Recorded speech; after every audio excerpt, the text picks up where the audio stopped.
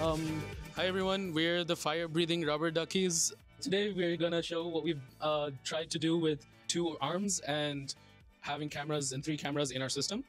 So I guess I want to ask a question to the group itself is what do you think the most important part of a robotic system is? Or robotic diffusion policies are? It's calibration and good data, in my opinion. So whenever we try to calibrate the LeRobot or the steps they've given us, it's actually good for it to move in a robotic sense, but it's not good to teleop as a human, right? Because you're trying to move the arm and you're trying to grip in like this awkward position. So what we've done innovatively is we've essentially changed the way we do calibration itself, where we rotate the calibration by 90 degrees for the gripper, so that the camera actually views down into the gripper where it's picking up. Another thing is we also added motors back into one part of the arm because we were hitting singularity. So to make sure that basically the elbow joint, so we have more traction in that one location. So that allows us to teleoperate much better and easier. The unique thing is we've trained on NVIDIA GR00T N1 and we've got the best results out of all the 3 policies. This is a model that was released 2 days ago at NVIDIA GDC. We've also trained on ACT and Pi0 models. We've deployed ACT and GR00T N1 as well. Pick and place from the cup to the plate, as well as pick from the plate to the cup as well, both bimanually, and they actually wait for each other to complete. So, and both robots run one single model itself when they're completing the task. Awesome. Well, thank you so much, everyone. And, today we have an exciting thing to share with you. We are the Circuit Launch home team. I'm Dominic Lee. With that said, we have an exciting presentation for you. So instead of me doing the talking, we have put together a video that will do a lot of the talking and demonstration, and then we'll give you a live demo of everything. Introducing Project OmniFetch, a hands-free gesture-controlled robot assistant for hazardous material handling. This project leverages cutting-edge technologies to create a hands-free, remotely operated robot assistant capable of picking up and transporting critical or hazardous objects in unpredictable environments.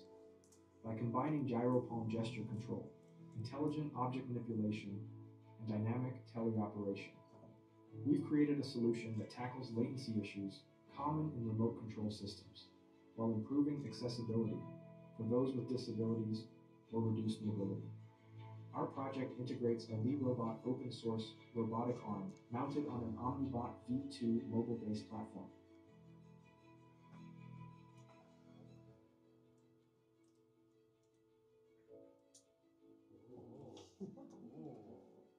Our solution has the ability to dynamically pick up objects, even if displaced or rotated, making it an ideal solution for handling hazardous materials, assisting disabled users with medication retrieval, or serving as a tabletop butler in busy work environments. Prior training is performed by the end user on various objects to demonstrate proper robotic gripping behavior.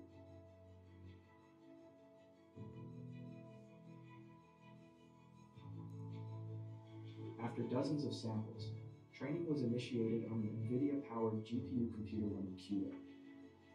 Using the ACT, or Action Chunking Transformer policy, we are able to have the gripper dynamically locate objects at the closest table or workbench surface and move them onto the robot for further transportation to a designated waypoint. The OmniBot then autonomously drives to the designated location, or optionally can be driven by a human operator using gestures with the GyroPalm Encore wearable. We collected 100,000 steps, but we have tested the low end and the high end, and we find that there's not that much difference in terms of our case. So I think you meant how many actual trials, not how oh, many trials were 20. Oh, yeah. Okay. Very less. Yeah. So the way that I trained it was I tried to use very delicate motions, because the idea is sometimes if you train it with very rough motions, it'll just replicate as much as it can. And if it drops, then gravity happens and it bounces and so forth. So when you train, it's best to not toss it. because it's unpredictable. So grab and place is what's best.